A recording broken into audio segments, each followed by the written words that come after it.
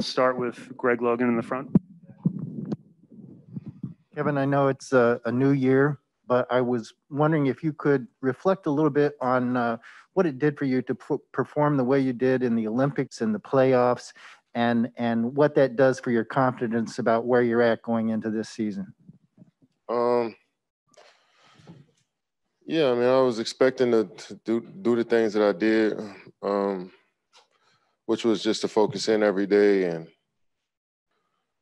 continue to be a student of the game when I'm out there. So I was expecting that out of myself. The results that comes from that, it is what it is. I'm not too excited about it, or, it is what it is. I felt confident that I was going to go out there and help the team as much as I could once I played. But it was even better to get a year of, just get more comfortable here in Brooklyn, in the Barclays with my teammates, with the organization. It was good to get that under a year under the belt of actually being around the team. And, we having some continuity coming into this season is always good for a basketball team. So we're looking forward to training camp and starting off this journey there. Brian Lewis, New York Post. Hey, Kevin, good to see you back here. I'm just curious, for those of us that, obviously weren't in Tokyo, we didn't get a chance to talk to you about the extension. Could you just talk about signing it and what made you sign it, I guess, at the time that you did, and kind of committing your future long-term here? And do you think that'll have any impact on, getting your friends James and Kyrie to sign here and commit here long-term as well? Yeah, I just wanted to be here, and I thought it was perfect timing for me to do so. And we all three talked about playing together for a long time, but their situation is going to happen on their time and when they want it to happen. And we all respect that. So, but it was good to get it done and commit to the team and the organization and my teammates, and we continue to keep working from here. Bruce Beck, NBC New York. Kevin, would anything short of winning an NBA championship for this team be a disappointment to you this year? Nah, I mean, we want to win. I mean, I don't like that type of question. I mean, we want to win, and the journey is incredible. It's always fun to go through another season and do something that we love to do every day. And of course, we hate losing. We don't want to. No team wants to lose, but there's still some good things you can pull from a season, regardless of the outcome. And I think that's always been the approach that I had, but winning is always a top priority. The gentleman with his hand raised in the back. Yes, excuse me. Hi, Kevin. Could I borrow your notebook? I didn't bring. Thank you. Dave from Basketball Digest. Kevin, KD, why do people call you KD? Can I call you KD? Or? Yeah. Okay. My first name is Kevin. Right. And my second name, my last name. My second name. My last name is Durant with a D. KD. This year, what percentage do you plan on giving on the court? 90, 95, 100, 110? What are we looking at? 110. 110. 110.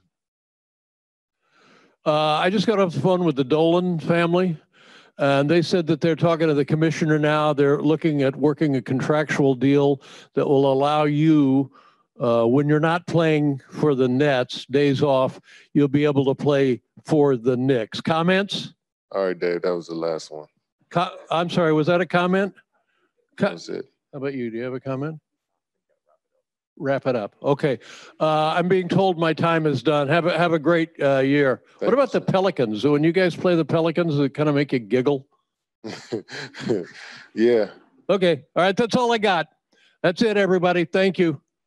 Good night. Okay. There you go. Good job, Dave. I have to go make some calls now. Tough act to follow. We'll go to Brian Mahoney, Associated Press. You let anybody in here. Hey, I heard that. I don't know how to follow that. Kevin, a lot of people going to last year, you had a major injury. People weren't quite sure where you would be. Now people say you're the best player in the league again already. With a regular, time to actually play basketball over the summer, where do you expect to be, by the end of this season now? I don't want to predict. I don't know. Keep getting better. You guys have been seeing me for 15 years. So you probably can project where I'll be at the end of the season, So I don't think we need to do that with my game anymore. It is what it is. And, I just want to be available for my team every night. Tina Cervasio, Fox 5. Hey, Kevin, good to see you. So when you look at what Sean Marks did over the offseason, whether it's bringing back LaMarcus Aldridge from retirement or re-signing Blake Griffin as well as your extension, what are your thoughts on this roster, and how does it play into your goals, of course, of winning the championship? Yeah, I like the roster. We like the guys that we put together, a lot of veteran guys mixed in with a couple young guys that are hungry for this experience in the NBA. And then we got veteran guys who've been through a lot as well. So, and also having some returning players helps. So we want to keep building this culture and keep fine-tuning who we are as a team every single day and see who we are at the end of the season. But what we have on paper is cool, but we still gotta get out in between the lines and play. Gerard Hector, True Hoop. Hey, Kevin, I want to take you away from basketball for a bit. The last few months, we've had a lot of rollouts of music. Drake, Certified Lover Boy, Kanye's Donda, Kendrick's dropped something, Lil Nas X. How do you feel about how these artists now are releasing their music and the way they're promoting albums these days? Yeah, I love it. I love it. I feel like they had to have more control over their art. That's, as an artist, that's really what you want. And so you're seeing a lot of these guys just create moments around their albums, and it's a great time for music, great time for sports. And, it feels like everything is, playing off of each other. So, it's been a great summer for music. Brian Windhorst, ESPN. Hello, Kevin. Kyrie is not here today. There's this law here in New York with health and safety protocols. Are you concerned about his availability at home games going forward? No. So you expect that not to be an issue? I expect it not to be. That's on Kyrie, and that's his personal decision. What he does is not on us to speculate what may happen. But we trust in Kyrie, and I expect us to have our whole team at some point. Alex Schiffer, The Athletic. Hey, Kevin. Sean said when LaMarcus first called him about coming back, he tried to initially talk him out of it and said he didn't need to do this. I'm just curious what your conversations were like with him when he was thinking about a comeback and his talk about there being unfinished business. Yeah, I was, supported LaMarcus and whatever he wanted to do, and I trust his judgment on his life, So I'm sure he went through every checkup, to make sure he's right to play. And it was great to see him in the locker room. It was great to have him back. And, we loved having him around last year for those couple of weeks. And he felt like this was a great environment as well. So it's good to get him back and have him playing again. He was like 49 points away from 20,000. And I was like, shit, I want him to get that, so for him to be back with us, and probably hit that mark pretty early in the season. I'm looking forward to being a part of that with him, and so good to see him playing again. I know how much I was known LaMarcus for a long time, and he loves to play. He loves to be around the guys, and I'm excited for him. Scooby Axon, USA Today. Another question away from the season. It's been 10 years since you showed up at Rucker Park and just obliterated everyone. What are your memories of that? And of course, the Players Union is now renovating Rucker Park. Can you tell me what's that going to mean to the NBA and the kids around that neighborhood? Yeah, that's a special place, a historic place. A lot of great players who've played in the NBA and who haven't played in the NBA. Street ball legends have graced that court. And it's good that they're renovating it and, refurbishing it and trying to keep that legacy alive. It's meant so much to the basketball community, especially here in New York, and not just in New York, around the world. That's a huge name, Rucker Park, and so many great memories. So I'm excited that the NBA, NBPA is doing that, and looking forward to seeing how it finishes. Lisa Shu, 10 Cent. Hi, Kevin. You used to say, I'm so tired of being number 2. And now, it seems like more and more people realize or saying that you're the best player of the world.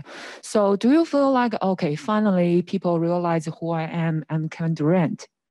I mean, a lot of people, I said that one time in an interview 10 years ago.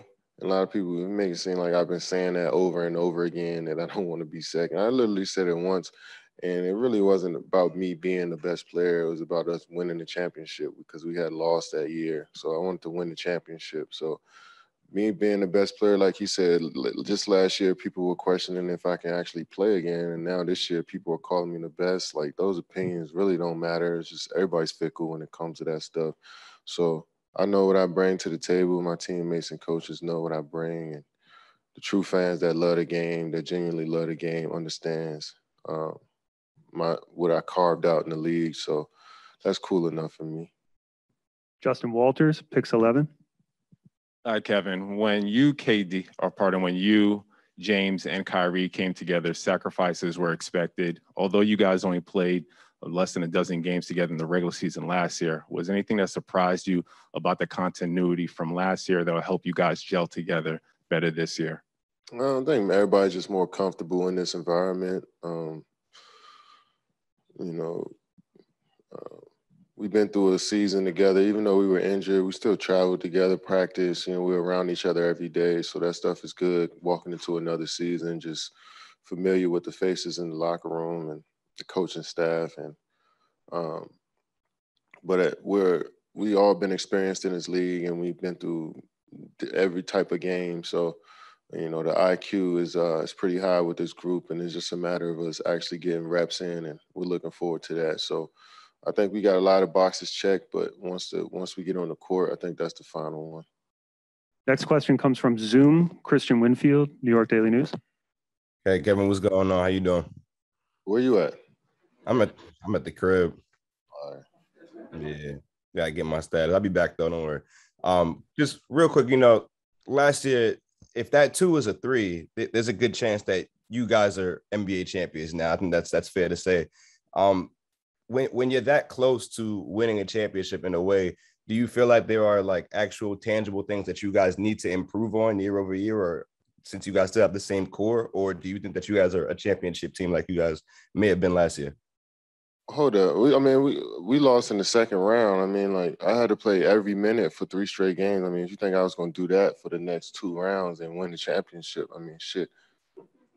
No, if I can just explain real quick, if you guys go to the next round, that gives James more time to get healthy, right? He was playing on one leg. Kyrie may or may not come back. When you think about a hamstring, I don't think those get better if you play on them. You know what I'm saying? So, I don't know. We can have this conversation if we want, but I feel like we put ourselves in a position to win in that second round. But I think our experience of going through a tough grueling 7-game series is going to help us out as far as knowing what it takes, and what those games look like coming down to the wire, winning on the road in a tough environment against the champs. It felt like a championship series playing against the guys that won it. So I think that series was good for us as a whole to know who we are as a team and see what we got to continue to keep getting better, and we can go from there. But I'm not going to say we was going to easily win the championship if we'd have won that game.